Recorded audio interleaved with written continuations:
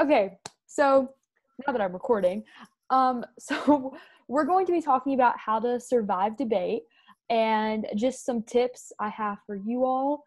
And now that we're done with the camp, you probably hopefully learned some new things. So now you can prepare for this upcoming season. And so these are some ways you can do that and ways you can do it well. So let me share my screen. Okay, so how to survive debate. That is the topic. Okay, so first thing you need to be doing right after this call ends, I'm just kidding, it's not that intense, but what you should be doing is figuring out what tournaments you're going to go to so you can start preparing. So it's basically August, which is crazy. It's like 1 week and then it's August, and our school will, for you, may start in August. For me, it starts at like the end of August. So that means tournaments begin in September. So we really have like about a month that you can start preparing, really, depending on what tournaments you want to go to. So the first thing you should try to figure out is, where's your school going? Like, what tournaments is your school attending? This whole coronavirus and school, like tournaments being online, might change your tournament schedule. So the first thing I'd advise you to do is figure out your tournament schedule. Maybe your coaches have announced that, maybe they haven't. Try to figure that out soon. And then the next thing you should figure out is, what are your goals? So this year, now that things are online, there's a lot of tournaments that you can actually go to without your school going to. You have to like apply and get accepted to be able to go. But I think that means it opens up a lot more doors. So you personally should figure out what your goals are. Do you want to try to bid for the TOC in LD? Or do you want to do it in policy? Do you want to try to get 1 bid, 2 bids? I don't know. Try to figure out what your end goal is. Do you want to qualify for NSCA nationals in any event, in a certain event, just whatever your goal is? And then also, do you just want to go to tournaments for experience? That's totally like that is a very valuable experience, to just go to tournaments to learn. And I would recommend, if you're like a younger debater, that maybe just have the goals of going for experience. So you need to figure out what your goals are. And then you need to figure out what your partner's goals are. And this is really big, because if you and your partners have very different goals, the goals are not going to be met. And so you need to communicate with your partner what your goals are, and personally know what your like personal goals are. Next, you need to figure out, what can you afford? Can you only afford to go to in-state tournaments? Can you only afford to go to a couple national tournaments a semester? So you need to figure that out. And then you also need to figure out, what is the quality of a tournament? Since everything is online, you need to figure out on the tournament invitation on Tabrim, it has like what type of system the tournament is running over. So if they're using the same format as NSCA Nationals use, if they're using a similar one to the TOC, if they're having different Zoom rooms, whatever their format is, you need to figure out what the quality of tournament that is, and like who's running it and things like that, because you don't want to waste your time going to a bad tournament that is going to be poorly run, especially if it's online and like the Zoom stuff is messed up. That can really screw your entire experience. So that's the next thing you need to figure out yourself. So the first step is to choose where you're wanting to go. Okay, the next slide is what to do while you're there. So now that things are going to be online, if you watch my lecture about online debating, I talk about like the new system of online debating and what that's going to look like. But a lot of these same tips apply to online debating as they do in in-person debating. So the first thing you need to do is eat. Everyone gets hangry. And so if you literally aren't eating for an entire day while you're doing online debate, you're going to be grumpy. You also need to hydrate yourself. This probably sounds self-explanatory, but I don't know how many tournaments I've gone to where I'm like, I get home and I'm like, I never ate anything the entire day, because you're just so busy. And so it's very important that you're nourishing your body, because your brain needs food. You need brain food. And so eat something. Also, drinking something is the same thing. I usually drink when I'm at a tournament, but not eat. So anyway, please drink water. And the next thing is, you need to communicate with everyone involved about how you're going to the tournament. So first off, obviously you need to communicate with your family. Especially with things being online, like, is your parent going to be home? Is your dad going to decide to mow the lawn that morning that you're having a debate tournament? Like, you don't know what everything is going on. So it's really important that you make sure your brothers and sisters aren't screaming when you have a debate round. So you need to communicate with your family. You also need to obviously communicate with your partner. Are you going to their house? Are they coming to your house? Are y'all just going to FaceTime each other? How is that type of stuff going to work? And then obviously your teachers. I think this year I know when we are actually traveling to tournaments, you miss so much school. And so to make sure you're not falling behind in class, it's really important that you communicate with your teachers. Hey, I'm going to Chicago, to Florida, wherever this weekend to go to a tournament. And so I'm going to get your work done either before the day you're leaving or after the day you're leaving, whatever. So you need to communicate with your teachers so you have a good relationship with them. But also, if you're doing online debate, you might have to leave the last class of the day to go home, or you might not be able to do your online class. I feel like it's not going to interfere with school as much, which is another pro of online debating, because most rounds start at 4:00 and my school gets out before then. So that's nice. But yeah, so you need to communicate with everyone. So that's what you should do during the tournament to survive. And then the next thing you should do between rounds at online tournaments or in-person tournaments is the first thing you need to do is just relax.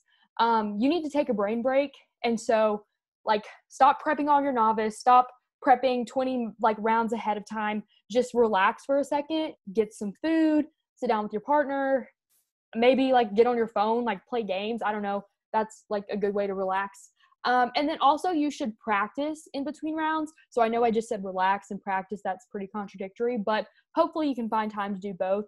If you're doing policy, you probably won't. But anyway, so you can plan what arguments you're going to read the next round.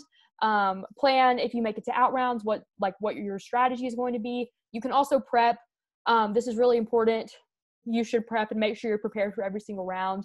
And just doing those things in between rounds can really make a difference, especially if you just went, every time you get out of a debate round, you learn something. So maybe you should look at what your judges' RFD was, what was their critiques for the debate round, and then fix your case in between rounds to make it better of what your judge said.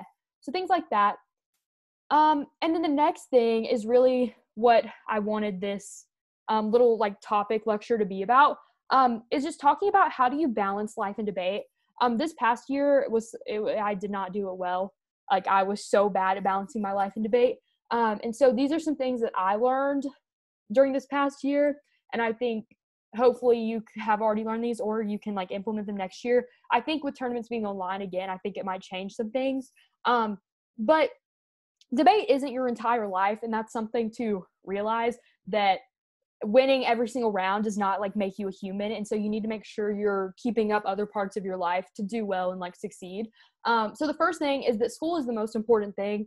I know a lot of times debaters are I just love debate so much and I'm only going to prep and not do my AP biology homework for this entire week. And then you are having a C in AP bio and you need to figure your life out. So first thing is you need to get all of your school stuff together before you're worrying about debate, which is hard to do.